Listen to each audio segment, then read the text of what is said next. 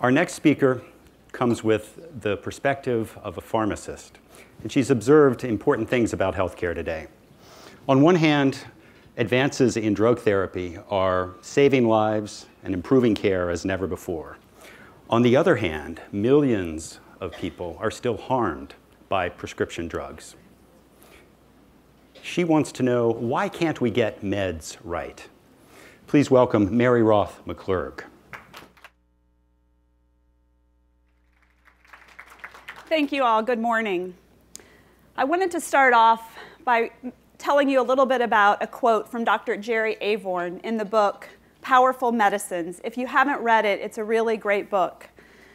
In the book Powerful Medicines, Dr. Avorn writes, "Every pill we take represents a delicate compromise between the promise of healing, the risk of side effects, and an increasingly daunting price. What's not stated, but implied, are the burdens and the complexities of medication use that are placed on patients, their caregivers, and their families. Medications remain one of the greatest medical interventions of all times. When used wrong, they wreak tremendous havoc and harm, but when used right, their impact is enormous. I'm here today because there's no question that to improve national health care, we must get meds right. You all have seen the data. $3 trillion spent on health care, $270 billion spent on prescription medications, and over $200 billion spent resolving medication-related misadventures and problems. That means that for every $1 we spend on prescription drugs, we spend another $1 trying to resolve a medication-related problem. Those most at risk for medication-related problems are older adults, anyone with chronic illnesses, anyone on multiple medications, chronic conditions. They often see multiple physicians, visit multiple pharmacies. They have rates of non-adherence to their drugs as high as 50%. They're often, despite having multiple chronic conditions and using multiple medications, they often have untreated medical conditions, or they're on doses of medications that are often too low. These individuals have frequent hospitalizations, often accounting for up to 70% of all hospitalizations, and many of them preventable, and often at the core are medications. Why does this continue to happen? Like anything in healthcare, care is complex. The system is fragmented, it's ill-coordinated, and team-based care, while improving, is just not where we need it to be. We have a lot of efforts ongoing to improve medication use. We heard this morning about efforts to increase the proportion of patients on beta blockers and diabetes agents. All of these are important strategies. There are a lot of efforts to target patients who are not adherent to their medications, to make them more adherent. And there's a lot of efforts to target getting patients on more affordable drugs, switching them from brand name costly prescriptions to generic alternatives. But that doesn't get at the root of the problem, and many of you are probably familiar with this firsthand. There's no one in our healthcare system, no one, spending time with patients, talking to them about all the medications they are on, the complexities that they face, what they're taking, why they're taking it, how they're taking it. Physicians lack the time, others lack the expertise, and still others are not practicing at the top of their license. And finally, payment is just simply not aligned to support this type of service or this type of care within our healthcare system. There's no question that to improve national healthcare, we must do better and we must get meds right. So I'd like now to turn to some personal reflections over my 20 years of being a pharmacist, spending my time both as a pharmacist practicing in the clinical environment and then also as a researcher, and to share with you some of the things we've been working on. Nearly 20 years ago, when I graduated from pharmacy school and completed residency training, my very first job was working as a clinical pharmacist embedded in a primary care physician's office in Durham, North Carolina. My job as a clinical pharmacist in that clinic, my space in the clinic was right in the heart of the primary care space with the physician colleagues and nurses and social workers and others. And my job was to help the team get meds right.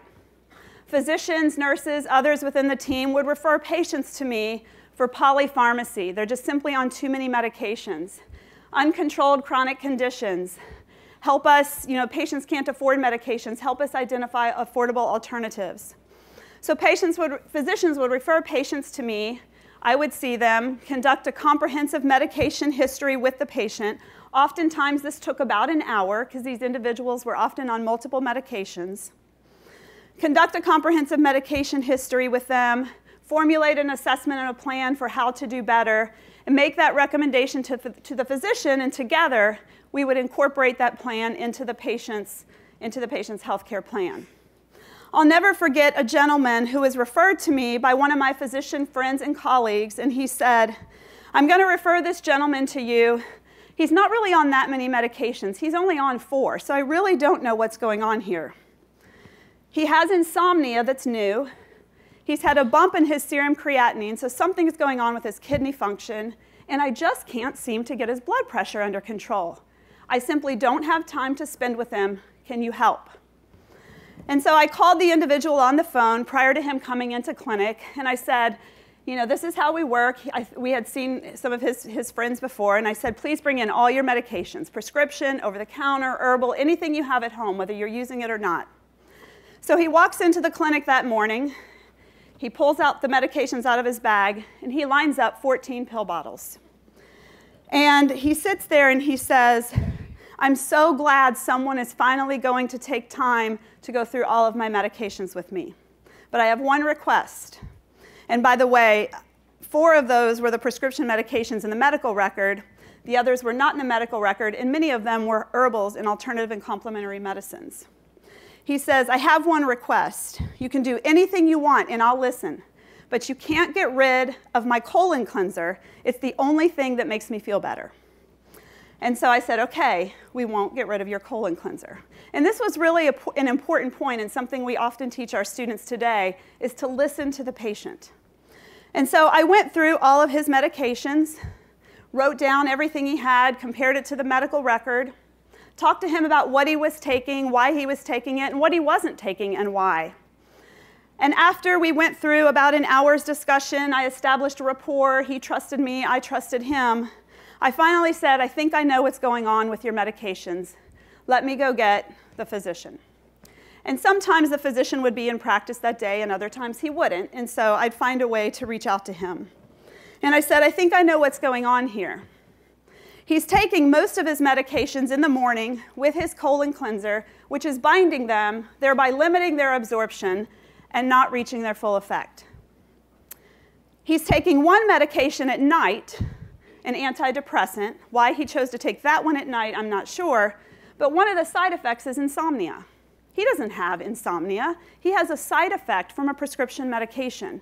It's a simple fix. Move it to the morning, 2 hours apart from his colon cleanser, of course."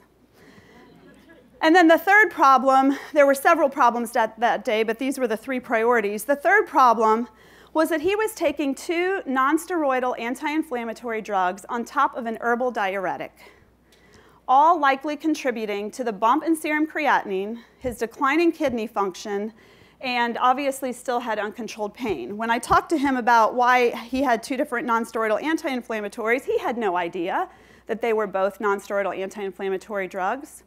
He said, "Well, I just got out of the hospital 2 weeks ago and I got the prescription for this one, and this one I've had in my cabinet for the past 2 years. And so my pain wasn't controlled, so I thought I'll take this pain medicine and put them together." The point being here is that by spending 1 hour with this gentleman, we were able to assess what was going on with his medications in totality, make recommendations for optimizing his care, and improving his clinical goals and making him feel better. It was important that we continue to arrange follow-up with him to follow him over time. It's not just a one-time thing. We were able to remove some of his medications and convince him that he didn't need them. And in one case, we actually had to start a new medication. The problem here is that there were so many patients like him that I spent about 12 years of my career seeing. Part of the problem is that medication optimization in a patient-centered way, like I experienced with him, is not a valued component of our healthcare environment. It's not something that is paid for, it's not incentivized, and it's not rewarded, thereby limiting the type of services that pharmacists and others like myself and other healthcare professionals are able to provide to patients. And I say all of this because it's so important that we look at how we can modify our current environment and try to fix these problems with medication optimization. So what if our healthcare system valued the time spent with patients listening, coordinating their care around their medication use, getting them to clinical goals, getting them on the right medications and off of the wrong ones? What if patients became more educated and informed and empowered to become involved in the management and the self-management of their medications? What if we as healthcare professionals learned to work better together, capitalizing on the unique skills and strengths that we each bring to the table? What if we trained the next generation of aspiring healthcare professionals to listen, to coordinate, to improve care, to collaborate, and to communicate with each other? And what if payment were aligned to value the patient and the medication complexities and burdens that they face, much like many of the talks we heard this morning about listening to the patient and coordinating care? So when I left clinical practice many years ago, I did so to return to graduate school and explore opportunities around research in order to advance and accelerate this type of care so that more patients like the gentleman I saw in the clinic that day could reap the benefit of personalized and individualized approaches to medication use. I'd like to share with you now some of the work we have ongoing in North Carolina, but please know that this work is ongoing in other states, California, and throughout the country as well. Part of the options that we have and some of the work that we're doing focuses on predictive analytics and looking at tools and ways to use analytics and logistics to identify patients most at risk for medication-related problems. Those who are being hospitalized on too many medications, at risk for side effects, and so that we can target and tailor this type of care to those individuals. We're also looking at new delivery models. We have some work ongoing in the community pharmacy setting, looking to capitalize on pharmacists working in the independent community pharmacy setting in partnership with physicians' offices to become that care liaison between the pharmacy, where the patient is going almost 30 times a year, compared to the physician's clinic, where they may be going 2 or 3 times a year. How do we coordinate care around medication use to optimize it between those in the pharmacy and those in the doctor's office, and move the pharmacist's role away from the dispensing of the drug product, which is still important, but place it more on medication optimization and the true value they bring to that patient? We're also exploring some similar care delivery models in the primary care setting. Pharmacists embedded in the clinics, much like I was for about 12 years of my career, what are best practices for integrating and incorporating pharmacists into these environments? What are they doing and how are they doing it? How can we finance this to ensure that those at greatest risk for medication-related problems are receiving this care? Those are just some examples of the work that's ongoing throughout the United States and in other areas to expand and accelerate medication optimization as a critical component of healthcare reform. And finally, perhaps one of the most rewarding and complex projects I've worked on to date is the transformation of health professions education. At the UNC Eshelman School of Pharmacy, we committed nearly 3 years ago to doing better. We are one of the top pharmacy schools in the country, and we asked ourselves, what are we preparing? What do pharmacists need to be doing in 2020 and beyond? And we looked at ourselves and we said, we can do better. So we as a faculty committed to wiping the slate clean, literally, and starting over. We re-engineered an entire new curriculum for Doctor of Pharmacy students at the UNC Eshelman School of Pharmacy to prepare them to provide continual improvement to health and healthcare when they graduate in 2019 and beyond. Yes, of course, we need to teach them everything they need to know about drugs and diseases and medications and pharmacology, but more importantly, we need to teach them how to work together with others, be adaptable, be problem solvers, innovate, coordinate care, listen, and so on. We've placed a big emphasis on better preparing them and positioning them to have real impact when they graduate. It was just as important to us that we transform aspiring healthcare professionals as we do in looking at transforming the current healthcare professional workforce. So in closing, I'd like to return to Dr. Avorn's quote from the book Powerful Medicines. He writes, "Every pill we take represents a delicate compromise between the promise of healing, the risk of side effects, and an increasingly daunting price. For so many Americans, this problem has just spun out of control. It's now pill upon pill upon pill. They are burdened with medication complexities in managing their medications, and we must help." For all of you, at some point, you will be a consumer of healthcare or you will be a caregiver of others. And I can guarantee you, you too will be consumed with the burden of medication complexities, and you will find yourself asking, why? And I can also guarantee you that for every positive experience you have, you'll also have an experience that's wreaked with havoc and harm. And again, you'll find yourself asking, why? So I'm here again to say that to improve national health care, we must get meds right. I'd like to leave you with 3 strategies that I think we can work on now to do better. The first is something I spoke about earlier. We must improve care delivery to place value on the patient, all of his or her medications, spend time with him or her listening to what's behind those 14 bottles. There's a story there. And if we don't spend time listening to the patient, we'll never discover that story.